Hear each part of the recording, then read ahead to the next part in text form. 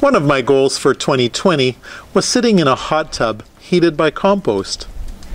I achieved this using what I had available: composting material, a water pump, about 40 feet of 3/8 inch garden hose, and a tub.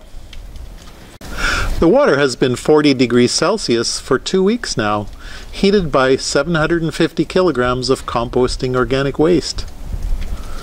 It's a simple demonstration of the energy available from the compost process, which we can harness to heat buildings, heat water, or dry material.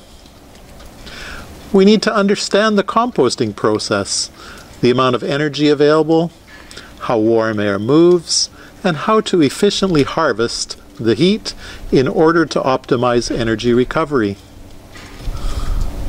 It's been 5 years since we as Canadians signed the Paris Climate Agreement, and we're still committed to reducing our impact on our environment.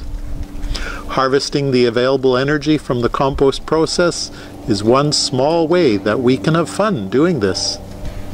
My name is John Paul. I'm a waste management scientist. Thank you.